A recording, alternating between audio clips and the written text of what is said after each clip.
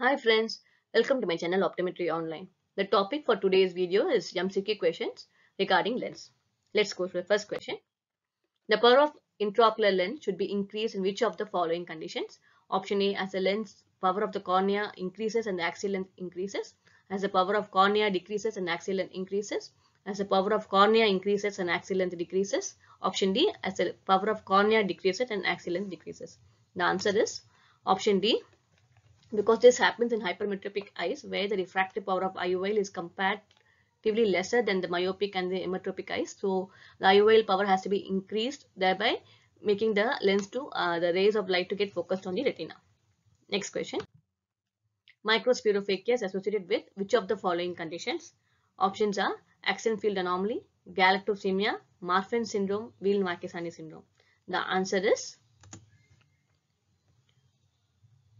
Marchesani syndrome. It is a connective tissue disorder associated with joint stiffness, cardiac anomalies, and where the lens inside the eye is small and spherical, called as microspherophakia.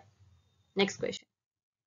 A patient is complaining of severe pain and visual loss 48 hours post cataract surgery. On examination, the patient had ciliary injection, corneal edema, and the loss of red reflex. The first suspicion should be option A, secondary glaucoma, option B, anterior uveitis, option C, bacterial endophthalmitis, option D, acute conjunctivitis. The answer is bacterial endophthalmitis. Next question. In determining the axial length with immersion technique or contact applanation method, which of the following is more appropriate? The options are in dense vitreous hemorrhage, history of corneal refractive surgery, in patients of aphakia, and in the patient who had undergone retinal surgery with silicone oil implant. The answer is dense vitreous hemorrhage. What happens is in other three conditions, there is a change in the velocity of the media. So the reading acquired by under these conditions, the reading will be there will be variation. So we have to readjust the velocity in order to get a proper axial length reading. Next question. Which laser is used in capsulotomy? Diode laser, carbon dioxide laser, excimer laser, neodymium YAG laser. The answer is neodymium YAG laser, because in this laser it applies series of focal ablations in the posterior capsule and disturbs the membrane, thereby increasing the visual acuity. Next question. What complication is common in cataract surgery in a patient who is having nanophthalmos? The options are endophthalmitis, irregular astigmatism, ligmentinogenous retinal detachment, uveal effusion. The answer is uveal effusion, because in uveal effusion, the eye is usually short with the axial length of less than 20 millimeter. The ratio of lens volume to eye volume is higher than normal. So there's anterior chamber crowding, and the sclera, which is thick, it is also weak, so it impairs the venous drainage through the vortex veins, and thereby it causes a uveal effusion. Next question.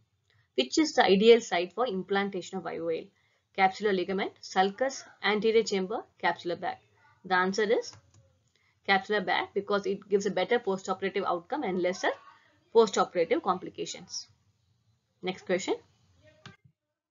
The lens capsule is thinnest in anterior pole, posterior pole, equatorial region. The answer is posterior pole. As you can see, it is 4 micrometer posteriorly and compared to other regions where it is relatively thicker. Next question. Crystalline protein found in the lens is water soluble or water insoluble? The answer is water soluble, but as age advances, the ratio of water insoluble increases, leading to cataract formation. Next question. What factor may reduce the posterior capsule opacification following in the implanted acrylic foldable IOL?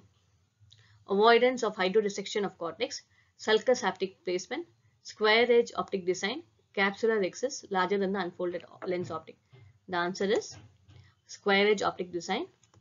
This design is thought to give a mechanical barrier effect and thereby inhibits the migration of lens epithelial cell, thereby reducing the incidence of posterior capsule opacification.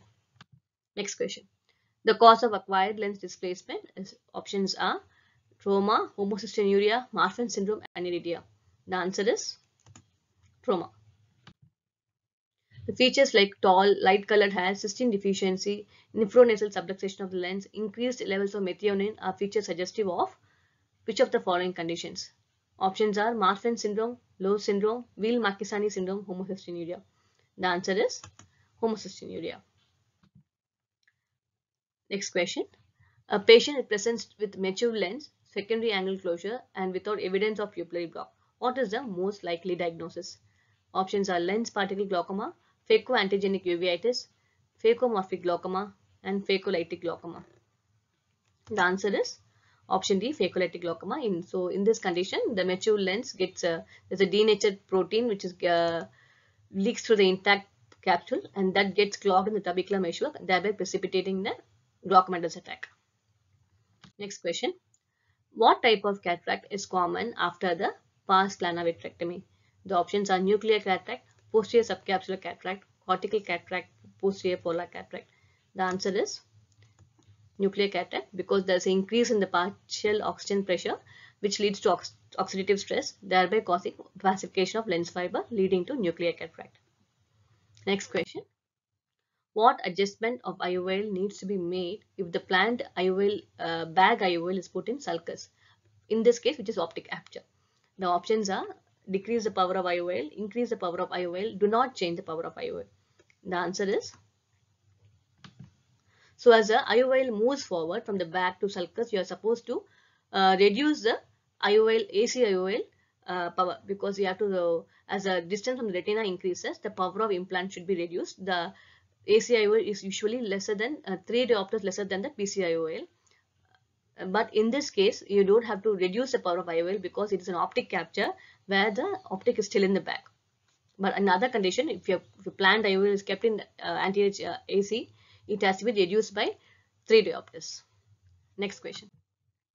Oil droplet cataract is seen in which of the following condition?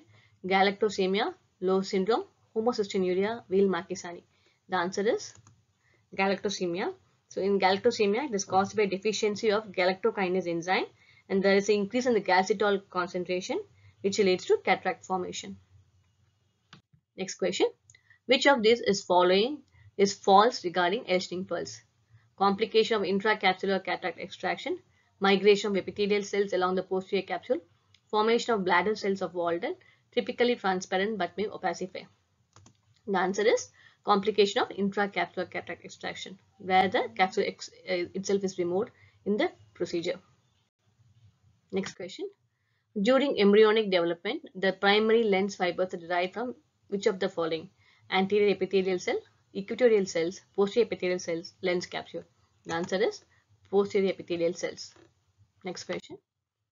Progressive renal failure, hearing loss, bilateral antilenticonus is seen in which of the following cases? Wilson's, Alport's, Lowe syndrome, Axenfeld-Rieger syndrome. The answer is Alport syndrome. It's an inherited form of nephritis with sensorineural hearing loss and lenticonus. Next question. Which of the following will not cause a myopic shift in refraction? Options are uncontrolled hyperglycemia, option B nuclear cataract, option C long-term hyperbaric oxygen, option D choroidal thickening. The answer is option D choroidal thickening, because all the other conditions will cause an increase in the myopic shift. That's all for the video today. If you like my video, kindly like, share and subscribe my channel. Thanks for watching.